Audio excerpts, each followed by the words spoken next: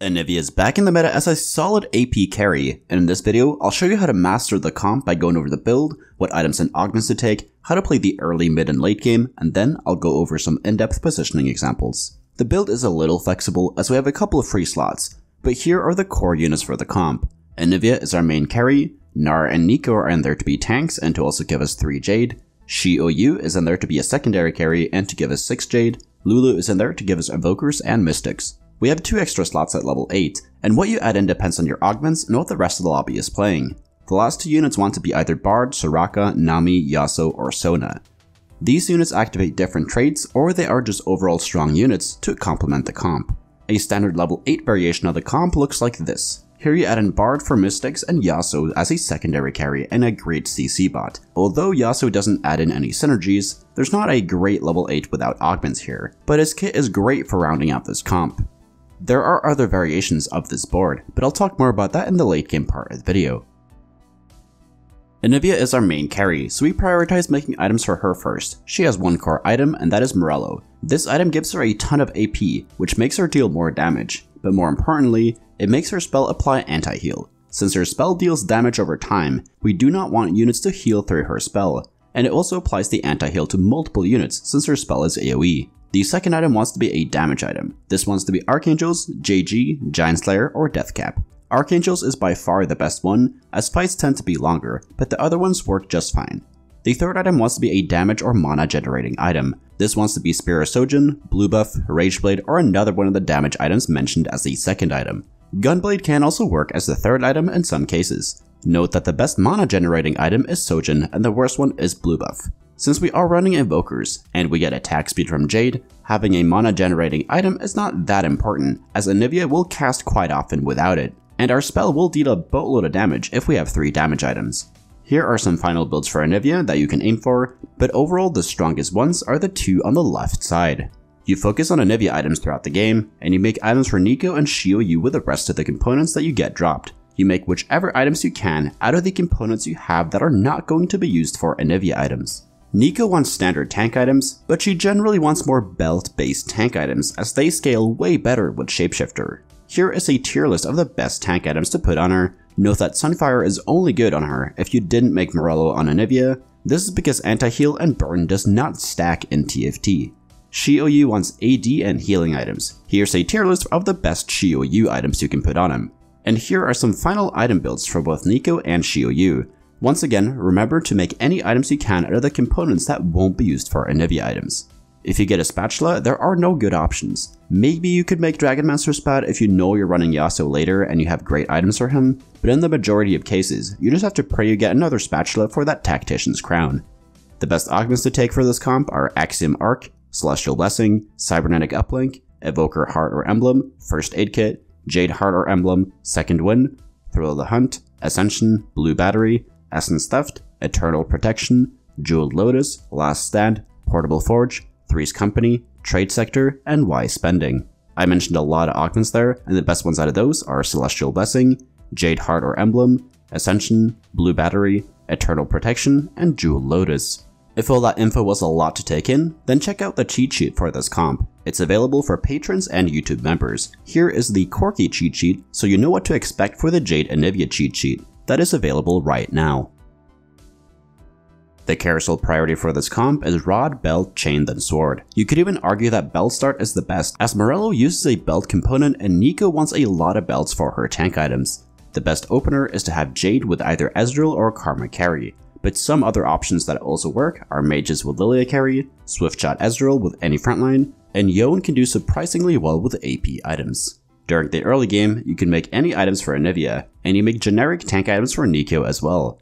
Don't make items for Xiaoyu early unless you know you're playing Jade Anivia. His items are pretty niche and won't work in that many other comps. Therefore, I tend to avoid making them in the early game. You can slam Sunfire here as well in the early game, as it's a very strong item, but you're not as excited to slam it since we have to use another item than Morello on Anivia in that case. Your early game strategy will depend a lot on how good your opener is. In some games you play for a loss streak, and in some games you play for a win streak. And if you want to learn more about how to play the early game, check out my guide where I go in depth on that subject. After the Krugs round, you should have more direction towards a comp, and the general requirements to play Anivia is to have at least one component for Morello and another component for another Anivia item. The majority of our units in this comp are 3 and 4 cost units, so the units we have after Krugs don't really matter, although we definitely prefer a Jade frontline. During the mid game, you always want to hold Anivia, Nico, and Shio Yu if you're not playing them, and you want to hold the other units as well if you don't lose eco for holding them. If you're weak in the mid game, it's usually best to roll at level 7 instead of level 6. This is because we really need both Nico and Shio Yu for this comp to work, and we rarely find those at level 6. You want to roll at level 7 on either stage 3-5 or 4-1, which one you pick depends on how much gold and HP you have. We don't want to be lower than 40 HP coming into stage 4, so if you will drop lower than that, roll at stage 3-5. Also, if you can go to level 7 with 30 gold or more, then it's okay to roll at level 7 here as well. When rolling at level 7, you want to stabilize off of this board if you hit Shio Yu and Nico. That is a bit hard though, so here's a level 7 board that is easier to hit. You can drop Leona and Thresh here for 2 other units depending on what you hit. During the mid game, it's also important to scout. This is so we can see how many other people are playing Jade Anivia. Since we want 3-star Anivia in the late game, this comp can only support 1 player. If you see more than that going for it, you're still fine as you can get a top 4 with just 2-star Anivia, but if you want to pivot and play another comp, you can pivot into Deja or a 10-cost dragon like Aesol or Ao Shin. On stage 4-1, you want to be level 7, and from here you have 2 different options. You can either roll at level 7 or you can go for a fast 8. Since we need both Shio Yu and Nico for this comp, and we would also like some legendaries, we prefer to roll level 8.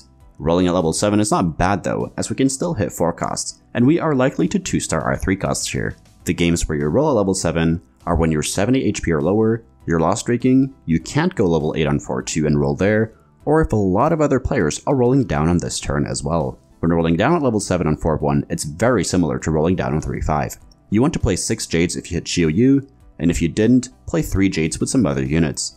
The goal from there is to go level 8 on 5-1 and then roll for the rest of your comp there, so try not to roll below 10 to 20 gold as we need the money to go level 8 later in the game. If you decide to fast 8, the goal is to end up with this board, and we can change it a lot based on our augments. If you get +1 Jade, we want to play 9 Jades. If there's a lot of magic damage in the lobby, we play Bard and Nami for 4 Mystics. If you get +1 Evokers, put in Sona for 4 Evokers. You do not want to play Legends in this comp even though we have 2 slots for them, as Anivia doesn't get that much value from the tankiness, and Volibear and Ornn won't do too much without items. We also need Evokers for this comp to work, so we don't want to play 9 Jades without a heart or emblem as we need to play Lulu in the comp. Once you've 2-starred all your non-legendary units at level 8, you want to eco back up and slow roll for Anivia 3-star. Since she is a 3 cost, it is doable in a lot of games as long as you're uncontested. Anivia 3-star will make you win a lot of games, but without Anivia 3-star, you usually need great items and augments on all carries and some legendary 2-stars to win games. That's pretty hard to achieve, so we always chase that 3-star Anivia when possible. If Anivia is contested, you have 2 other options. The first one is to roll for Shio Yu or Nico 3-star. Both of these will be amazing, and you can go for whichever you hit. To do this, you have to be uncontested on them, and you also need a lot of gold after first hitting your entire board 2-starred.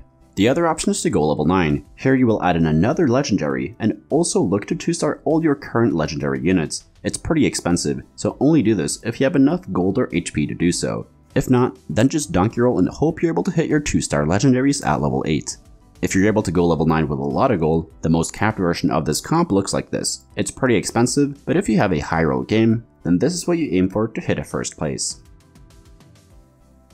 First, let's cover the impactful spells we have. Anivia targets her current target and shoots her AoE ball at that. Therefore, we want Anivia to target clumps of enemies. Shio Yu targets his current target, so you want him to walk up and stun an impactful caster or tank. Nico stuns in a 2 hex radius, so we want units to wrap around her to stun as many of them as possible. Lulu targets the closest units, so we want her to be as close to Anivia to boost her attack speed. In case you didn't know, the Jade statue buffs do not stack. A champion either gets the buff or it doesn't, so you only need a champion to be adjacent to one statue to get the whole buff. Additionally, they deal damage to enemy champions when they die, so when we have multiple Jade statues, we want to split up and put the additional ones in the front line to deal more damage.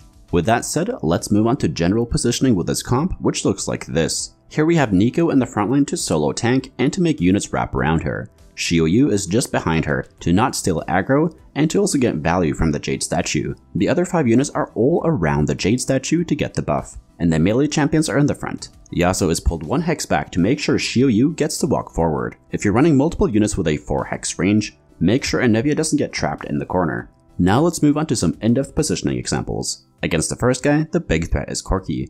Here we are funneling Yasuo down to the Corki. Xiaoyu will first walk up 1 hex and will then go to Namsi. Yasuo will walk around the Xiaoyu, and due to the limited hex space, the path to Corki is shorter from this point than the path to Namsi. We lose out on Jade value for the Yasuo and Bard, but losing 40% attack speed and 5% healing on Yasuo is not a big deal unless he has a lot of items, and Bard doesn't deal any damage, so losing 40% attack speed for him is not a deal breaker.